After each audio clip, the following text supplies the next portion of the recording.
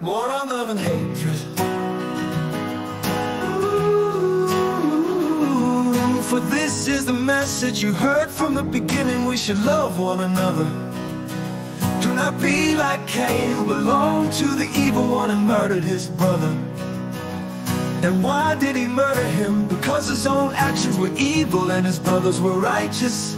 Do not be surprised, my brothers and sisters.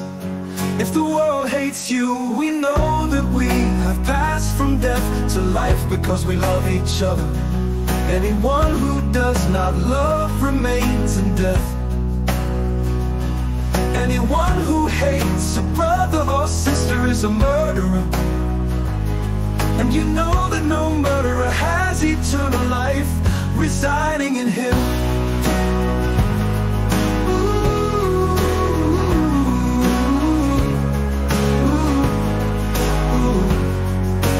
This is how we know what love is. Jesus Christ laid down his life for us, and we ought to lay down our lives for our brothers and sisters.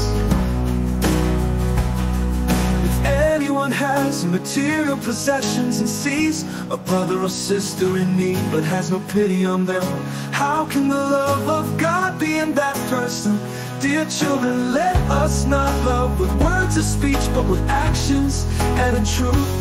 This is how we know that we belong to the truth, and how we set our hearts at rest in his presence. If our hearts condemn us, we know that God is greater than our hearts, and he knows everything. Dear friends, if our hearts do not condemn us, we have confidence before God and receive from him anything we ask, because we keep his commands and do what pleases him. And this is his command: to believe in the name of his Son, Jesus Christ, and to love one another as he commanded us. The one who keeps God's commands lives in him, and he in them. And this is how we know that he lives in us. We know it by the Spirit he gave us.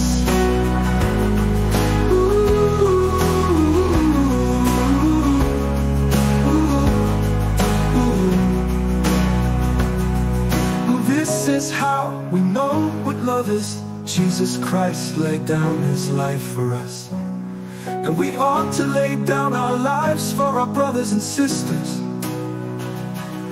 If anyone has material possessions and sees a brother or sister in need but has no pity on them, how can the love of God be in that person?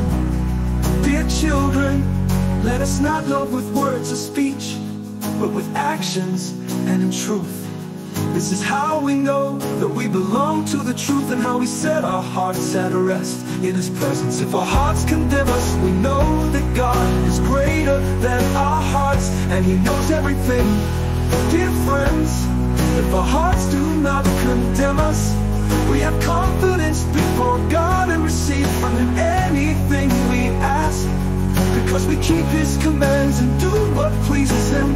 And this is his command: to believe in the name of his Son, Jesus Christ, and to love one another as he commanded us. The one who keeps God's commands lives in him, and he in them. And this is how we know that he lives in us. We know it by the Spirit he gave us. Ooh.